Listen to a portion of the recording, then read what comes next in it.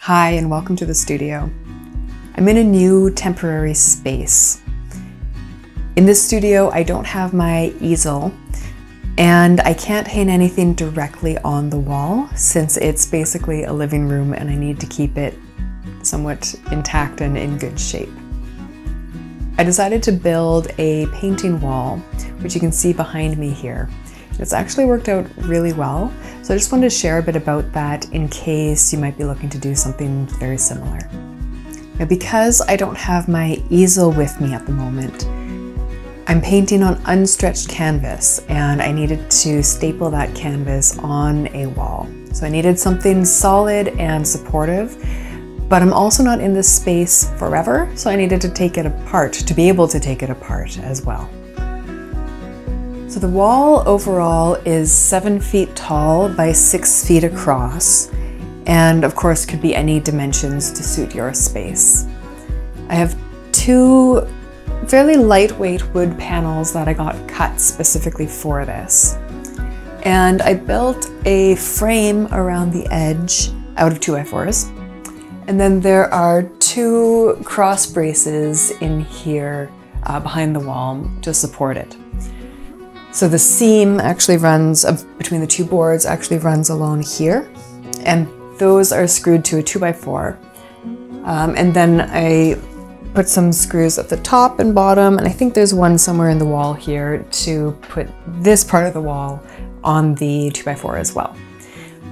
The wood is not terribly strong or thick, which makes it lightweight and nice to work with, but it did need that little bit of extra support.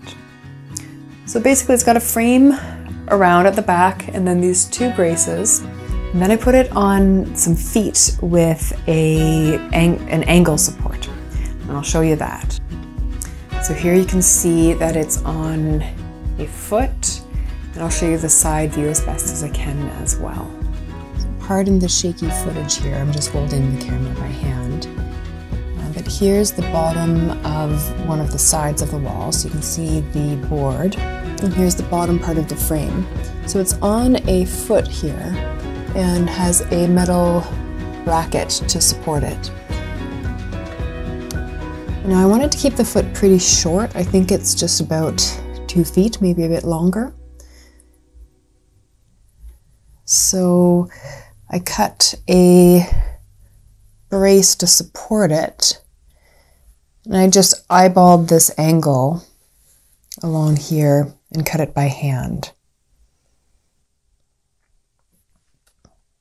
You can see where it reaches down to the ground, and then about halfway up the cross brace attaches to the frame. Now I brought all of my canvases with me unstretched, and I needed to hang them somewhere, and I don't have my stretcher frames with me. So do you see those 2 2x4s at the top of the wall? So I screwed 2 2x4s, kind of these arms, at the top of the wall. And I tried to put quite a few screws in there to make sure that they were strong enough. And then I've actually stapled my canvases to sort of small rectangular dowels that I had cut. It's basically a plank that I had cut into about kind of 3/4 inch or 1/2 inch by 1/2 inch sticks, essentially. And then I have screwed those on to the arms. So actually behind the wall, all of my canvases are suspended. So hopefully you can get a sense of the side view here. Now I started to screw hooks into the top of these little bars up there and suspend them from the 2x4s that are sort of the arms so that I can unhook each canvas when I need it, if I need to remove it. So that's my wall set up, and it's working really nicely.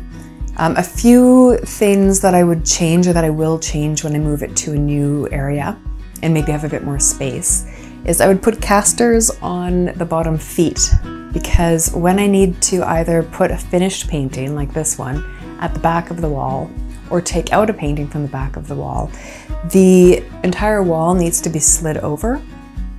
Now I've covered the floor in pretty heavy plastic, so it's not that difficult actually to slide the wall. But if it was on casters, that would be even easier. It's a little late now, and I'm only in this space for a couple months more. So next time I construct the wall, after I take it apart and reconstruct it in my new space, I'm going to put casters at those bottom feet. And yeah, like I mentioned, I don't know if that made sense, but I'm basically taking rectangular dowels kind of and stapling my canvases to them so they're suspended and not being stored rolled up.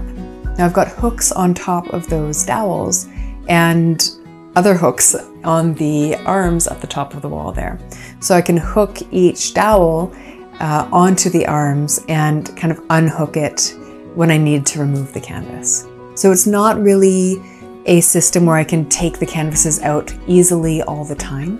If I had a bigger space, I probably could do that. And maybe if I had organized it a little better, I did have a bit of a time crunch. So I just wanted to mention that too, that it's great for storing canvases, not always, quick and easy to get them out to show people immediately. But I think with a little kind of rejigging and a bit more space, it could work just fine. So I hope that's helpful for your own studio organization. It's a bit of a different way for me painting, but I actually really enjoy painting on unstretched canvas right on the wall. There isn't as much bounce. I don't have to worry about getting the stretcher frames to fit in the car. And then when it comes time to show or sell them, I'll stretch them at that point. Often they can ship rolled anyways though. So I'm really enjoying the versatility of this. Let me know if you have any questions at all. I'm not a pro at building walls or equipment or things like that. This is just really out of necessity, and I wanted to share it in case any of you are working through similar conundrums. Thanks so much for watching, and happy painting. Visit NicoleSleethAtelier.com for art courses, demos, and more.